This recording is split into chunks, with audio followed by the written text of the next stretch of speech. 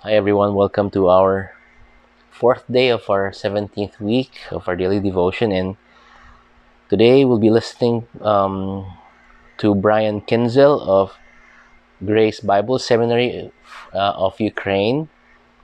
He'll be reflecting on Genesis 3:15, and the title of today's devotion is Encouragement in Conflict.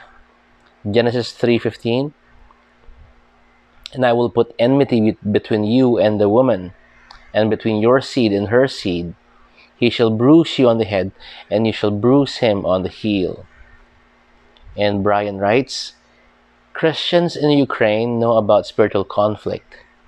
The evangelical church suffered for many years, first from the oppression under the Tsars, yung kanilang ruler, yung spelled as CZAR, yung kanilang ruler, and then under the communists.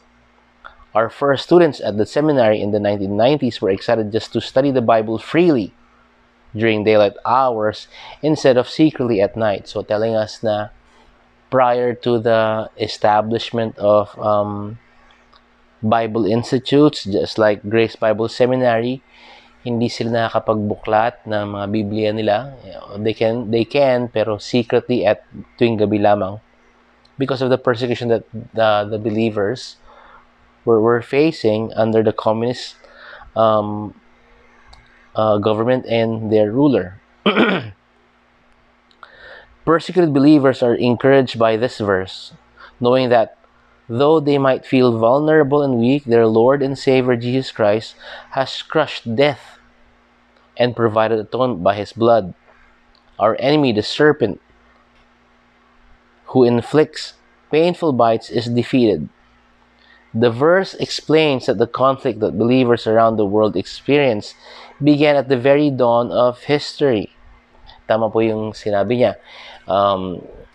Yung Genesis 3:15 is in the context of the fall.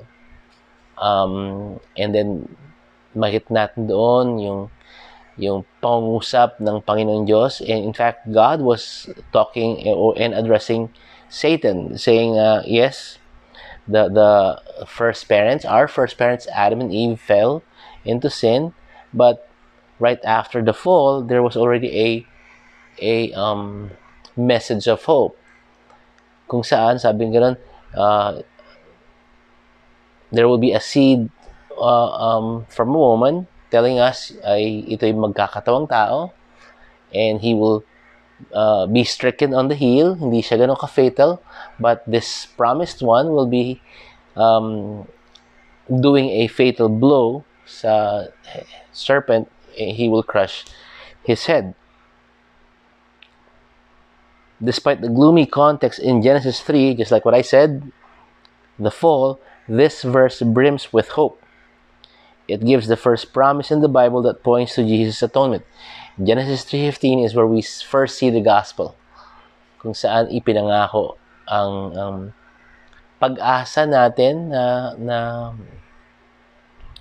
gagapi, tatalo sa kapangyarihan ng kasalanan at ni Satanas. This verse also gives hope to all believers living in conflict.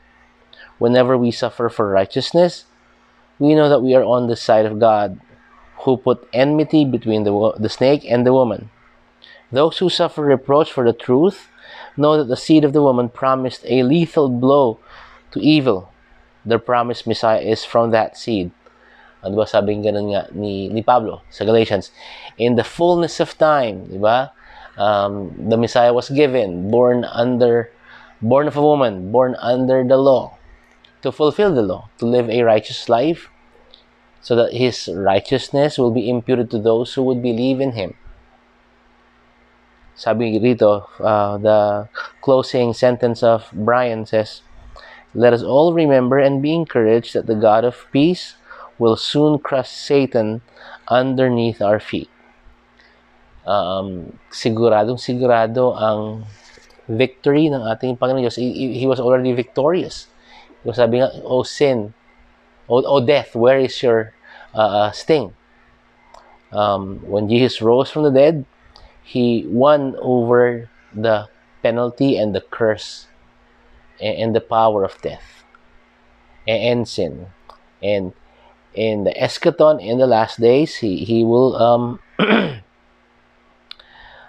make sure na the consummation of this redemptive plan will come at hand, wherein we will see him giving us glorified bodies as he comes back for us and establish his millennial reign and ushering us towards the towards eternity, right? So it is it is an encouragement para sa atin as we go through conflict, right? So um, I have a heavy heart right now. I just wanted to share with you. Nagre-record po ako days advance ng ating devotion kasi marami din po akong ginagawa. I need to study for the midweek. I need to study for the message for the Sunday. I'm not complaining. I love what I'm doing.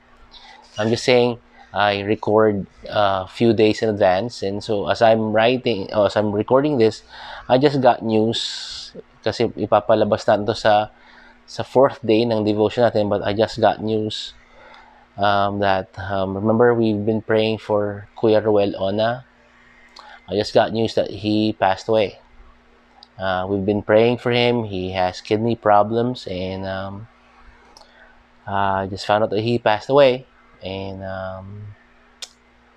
if you don't know him, he I don't think he's a member of the church, but he's a regular at church.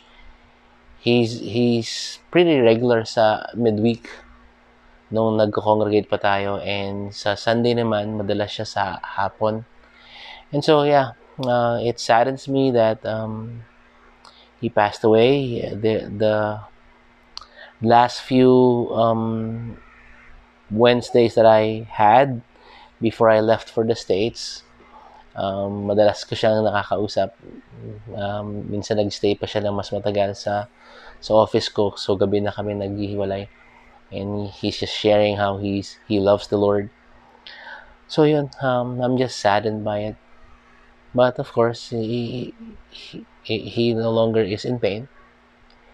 And of course, as of this recording, siguro by then you already have known and have heard that our sister Michelle has given birth already to baby Zoe. Let's keep on praying for them. Speedy recovery ni Michelle sa kanyang C-section at si Zoe. Let's pray for her. I think she requires 3 surgeries para po sa batang ito. Right? So, again,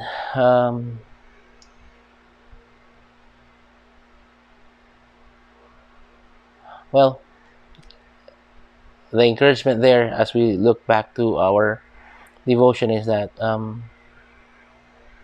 victory sa Panginoon Diyos.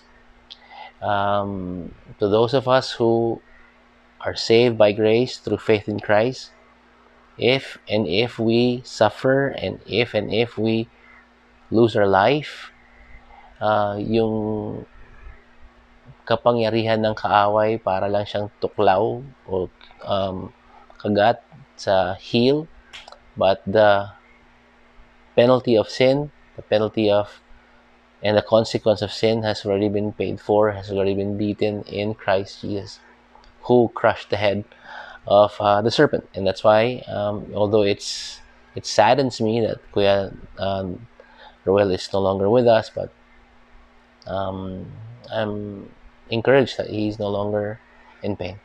Right? So, pray tayo.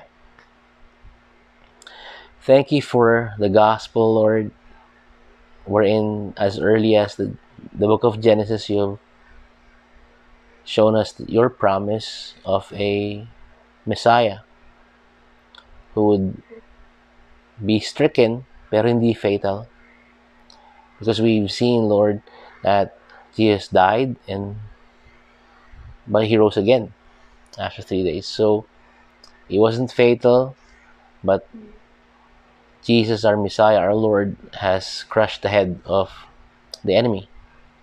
And there's our comfort when we hear news about friends and loved ones who pass away. So we pray for the family of Kuya Ruel Ona. Thank you, Lord, for his life. Thank you for the privilege of getting to know him better in our conversations. And we pray that this would bring his loved ones to a realization that death is real and it's inevitable. And we pray na sana po gamitin niyo po ang pagkakataon ito para matunghayan nila ang Ebanghelyo. And so Lord, we also thank you for a safe delivery of Michelle. Continue to pray that you'd restore her to full health as she recovers from the C-section. We pray for baby Zoe. We understand, Lord, dun pa lang po sa diagnosis sa kanya, it's pretty scary, but we trust in you. And so, Lord, we ask and cry out for you to just be with this baby. Protect this baby's heart, Lord. Kindly heal her heart and give wisdom, give and provide for their needs. If operation indeed is needed right away, we pray na sana po bigyan yung talino yung mga doctors na mag-check sa kanya and strengthen this baby's body, Lord, para makayanan niya yung surgery. Again, Lord, we rest in you. And we thank you, Lord, that we can depend on you and we can trust you because we understand that you are the one who is the Lord of Lords and our Savior and our King. Thank you for this time. We pray that you'd bless our day ahead of us and kindly use us in spite of us to glorify your name. In Christ's most precious name we pray. Amen. Thank you po for joining me, and I'll see you all tomorrow. God bless you.